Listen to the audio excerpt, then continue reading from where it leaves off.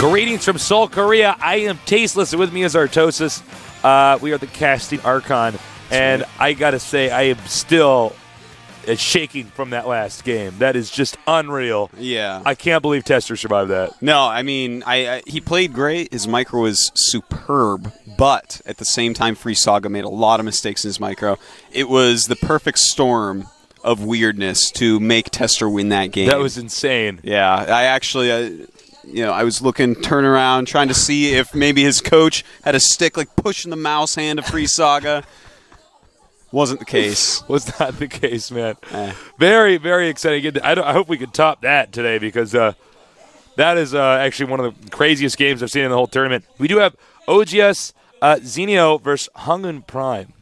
Yes, and Zenio showed us some good games, and well, his Banelings killed a command center right after we said this would never, ever happen. Yes. Made us look pretty dumb. Well, actually, no, it made him look pretty dumb. Why would you kill a command center with Banelings? There was like two others sitting right near it, too. He's like, which one of these should I kill with my Banelings? Like, anyways, no, he's a great player. Gotta get rid of these Banelings. Yeah, he's really good. Really player, good. But he's against HongUn Prime.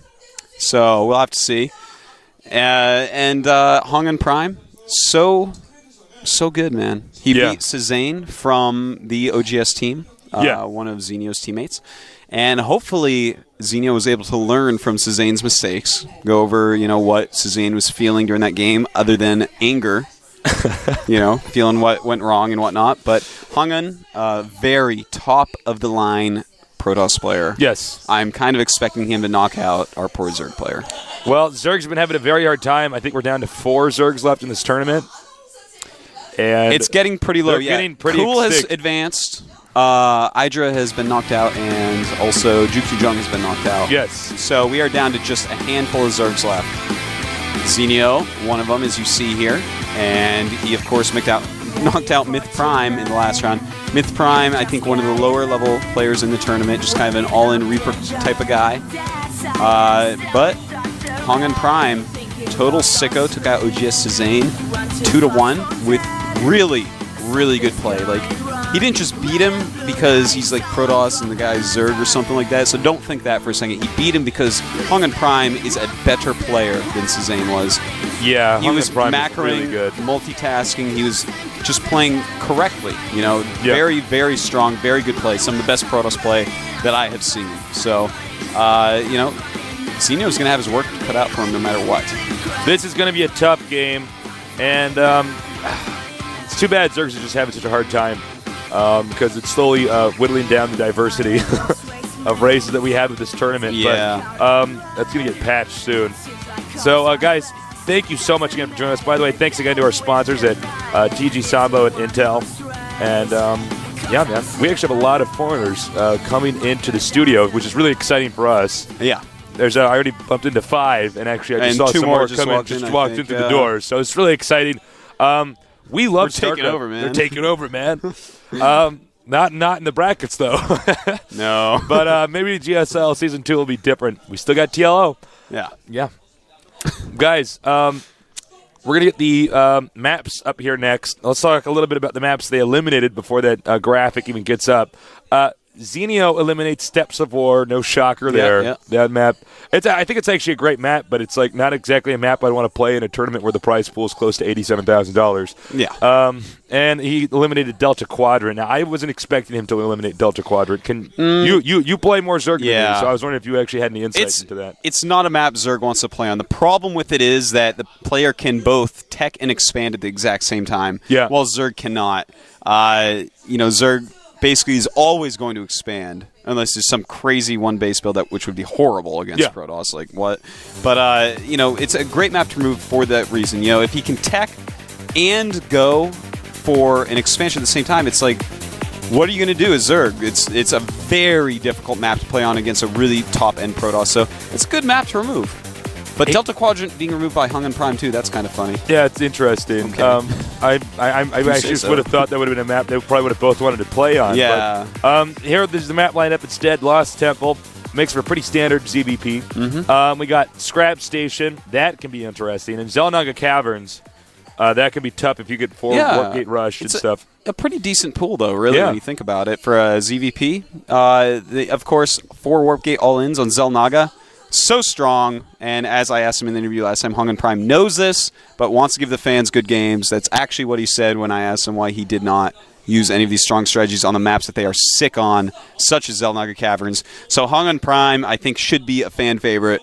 Definitely one of my very favorite Protosses in the whole tournament. So legitimate, so straight up, very macro-oriented, a fun player to watch. So smart. Got a good personality, too. Yeah, a very nice kid. And he's handsome, you know. I know, good, right? Good guy all He gets around. all A's in school, and like his mother is so happy he takes out the trash every day. He's a captain of the football team and stuff like that, you know. dating the cheerleaders. And we're starting this game, so let's get ready for some ZVP action. Right now. They're tricking us out today, Tasteless. I'm getting my cues a lot earlier than normal. Yeah. So Hi. I still see we're on the preview screen, but the game is loading. Okay.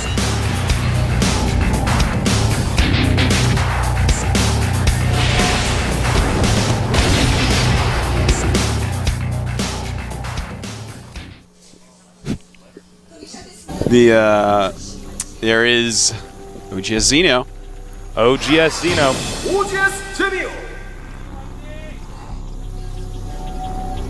And here's our blue Protoss player,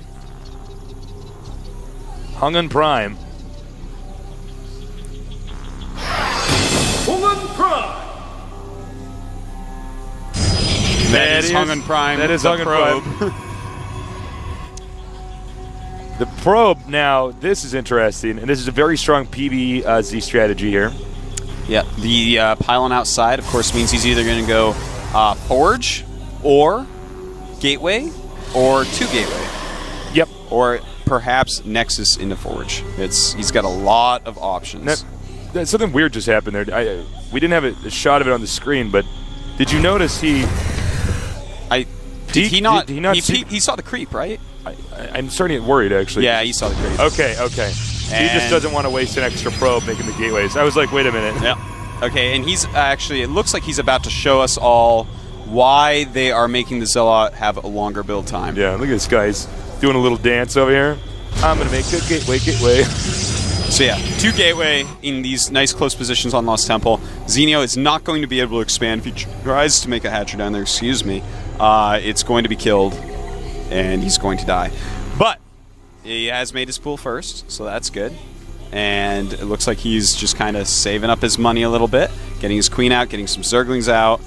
And he's definitely going to want to know what his opponent is doing before he lays on that hatchery. It can be very, very, very hard to hold a 2 Gateway rush if you just go pool expansion. Yeah. The Lings are out. They are going to... Very fast Forge we just saw, by the way. Kind of peculiar. Yeah, I didn't expect that, actually. I think he's deciding that he's not going to do too much of the rush. Stopping that. The pool was actually very, very quick then. Yeah, we were actually so busy watching that probe. It was a very quick pool, so he just walled off with that Forge. Makes perfect sense now. One Zelt's going to go down. And this Zelt won't have too much luck about this either. No, he's in trouble. Good move by Zenio here. And that is very annoying for our player. This actually walls off completely. So he needs to get Zealots or a cannon out or something. And the second Zealot should be popping out pretty quick here. This game might end very quickly. That was a very early pull from the Zerg. Yeah, I wish I could go back in time and see exactly how quickly that pool is made. But, you know, that's kind of a risky play. If you make a pool that early and there's just like normal gates on top of the ramp, you're going to pretty much hold that every time.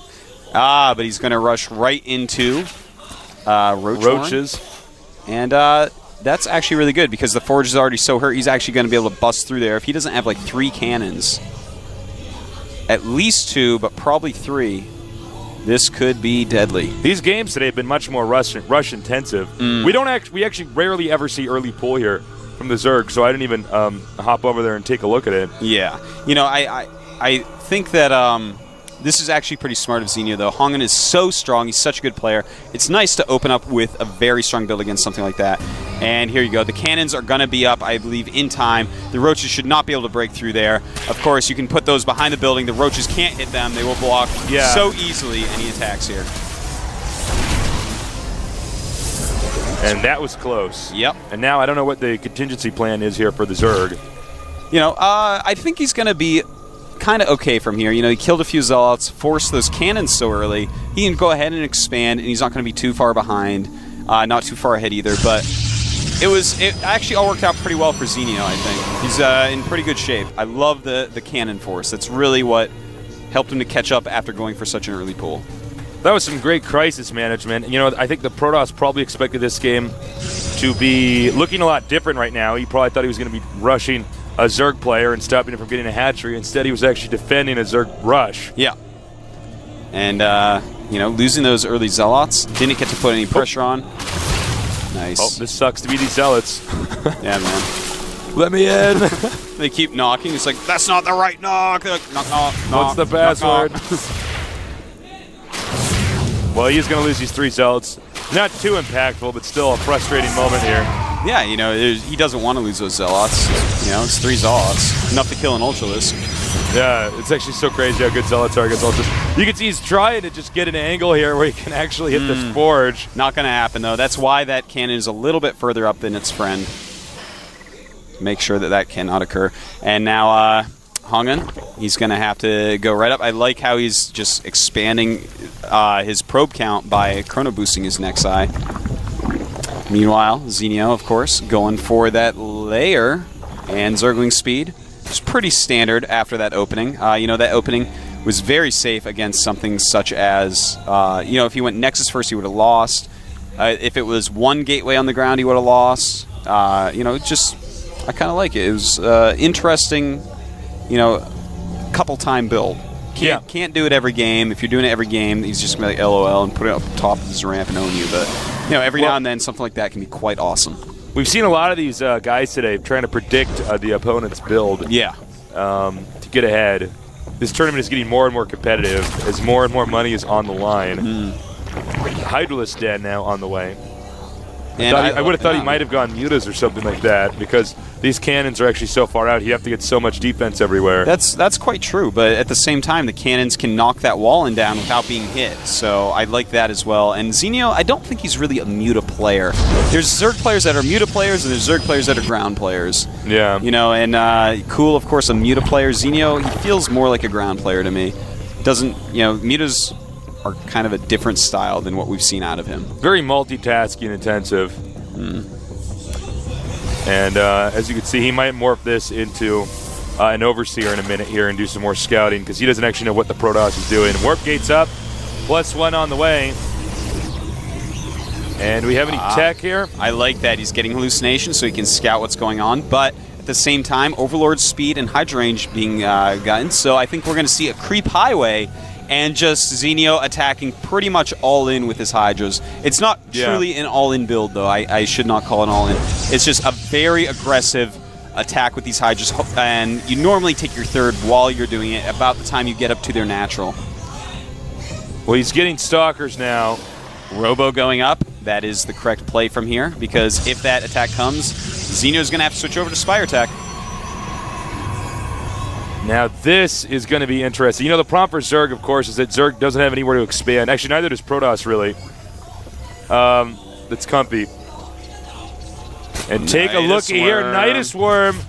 Nidus Worm over here. So we may not be seeing a creep highway. We may just see a Nidus Worm pop up, but there is a Zealot patrolling for this. But then again, you know, Nidus Worms, they die pretty quickly, but... Yeah, and they cannot be canceled. A lot of people I see are like, LOL, just try the Nidus Worm and cancel if they see it. No! You can't cancel it. You lose 100 minerals and 100 gas. And on the ledge. On the ledge. I didn't expect it to be over here. Very cool. Gonna make a couple spine crawlers. Oh my god. Gonna stop gas from being gotten up there. And hallucination really gonna help out right there for a moment. But targeted, taking a lot of damage there, goes down. Gonna end up with a lot less gas than he wants though. And if you're going Robo, double Robo, it's gonna be pretty bad because you're not going to get as many, enough stuff to actually combat that or get the Colossus out. We have an attack here. And it looks like our Protoss players actually doing a decent job of holding this, but when more Hydras come out, Hydras deal damage so fast, such high DPS. And I love the Overseer being made so he can snipe that Observer, but really, the Protoss is going to have to give up the last 3 mineral patches and the gas and whatever is on this side, basically, and just wait for Robos, because Hydra's on the high ground here with that Overseer, with that Spine Crawler. No, you are not clearing that right now. Sorry. Now, what I really want to see, more than anything in the whole world right now, Tasteless, is using an Overlord, go to the island, pop Nidus's up on the islands, and expand there. Yeah, you can take turtle island here bases. And here. Yeah, actually, that'd be so sick if he did that. Mm-hmm. That's what he's got to do, man. Uh-oh, Forge is going to go down as well. And this is going to be problematic, but with the Colossus out, I don't know if the Zerg can hold this position. No, it's eventually going to go down for sure, especially when Thermal Lance is gone. Right now harassing, but he does not want to take any real damage on that Colossus. Shield damage is fine for now. And already retreating a lot of units in here.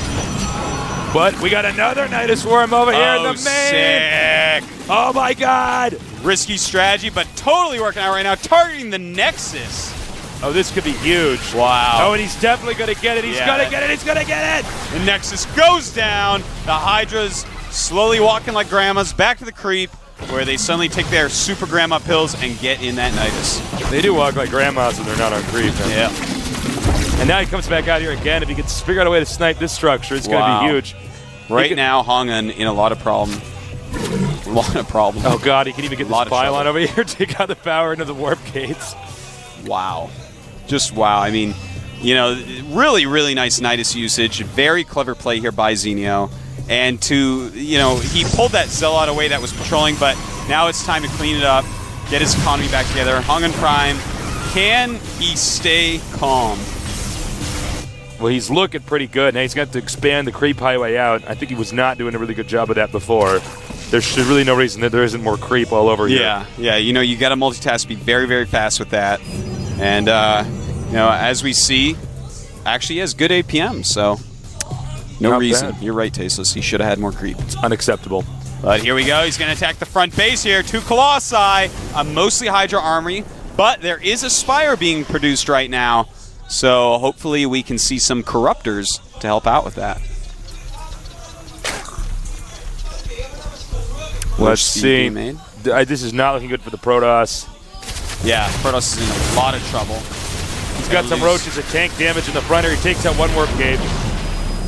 But there are a lot of Colossi out, and I tell you what, even if it's looking good for him, these Colossi are going to do a huge job. Where is this Nidus right now? Oh, there it is. Interesting. These quicker rallies, I guess.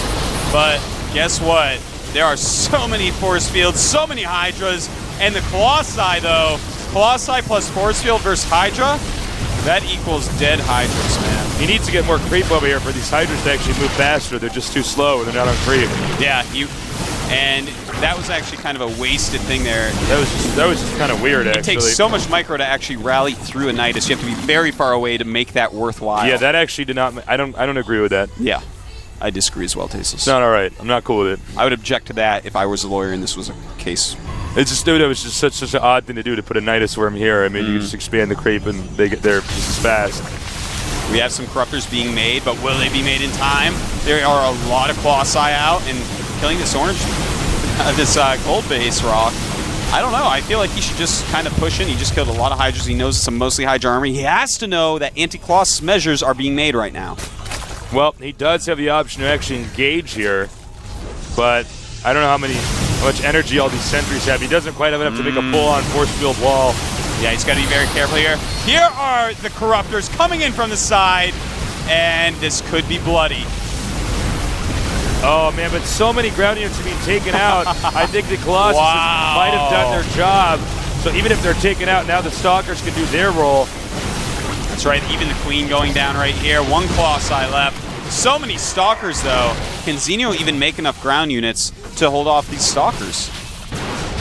Oh, this is pretty bad. Yeah. He needs to get more.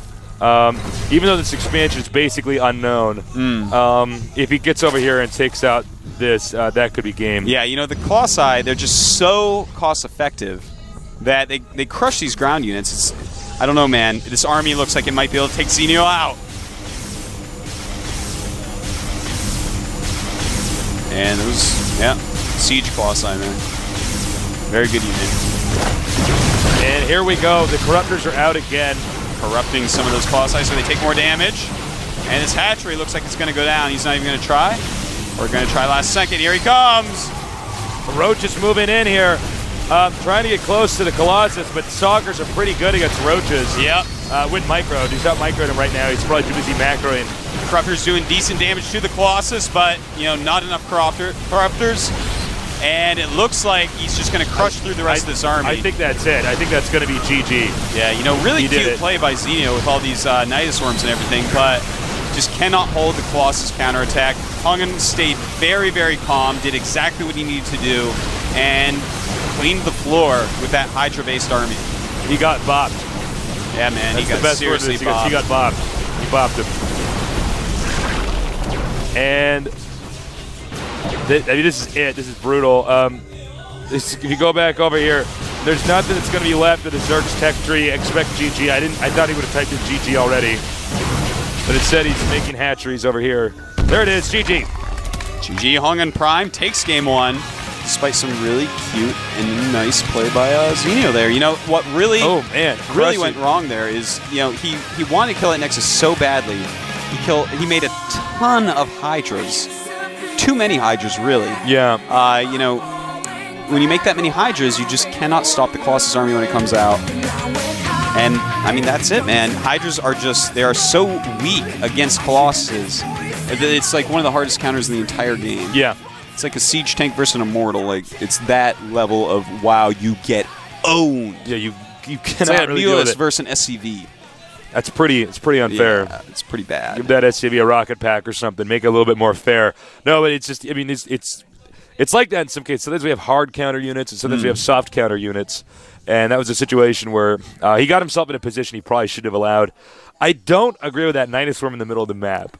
No, that made me suddenly think that you just like Nidus Worms a lot. That was just totally weird. Yeah, the thing is, it takes so many clicks to actually rally through a Nidus Worm, and he was so close positions. If he just puts 2 Overlords, which, by the way, have speed with creep dropping, so that he can just rally it, it's going to be much quicker, much more efficient. So that was, I don't know if that was like a mistake or it was just a very strange Well, you moment. can't cancel it, so if you make a mistake, that's it. That Nidus Worm is coming up. That is true. It's like, I can't stop now. He's like, rah, he's just eating all the dirt, man, just going right to the surface. We're going to go to game number 2 in just a minute here. I got to say, Zenio looked pretty crushed in that last game. But, you know, he can come back and do this. He's just got to play a little bit cleaner. His strategy was good at the start, but it didn't have a late game setup. The countdown has started. Let's go to this game. Let's do this.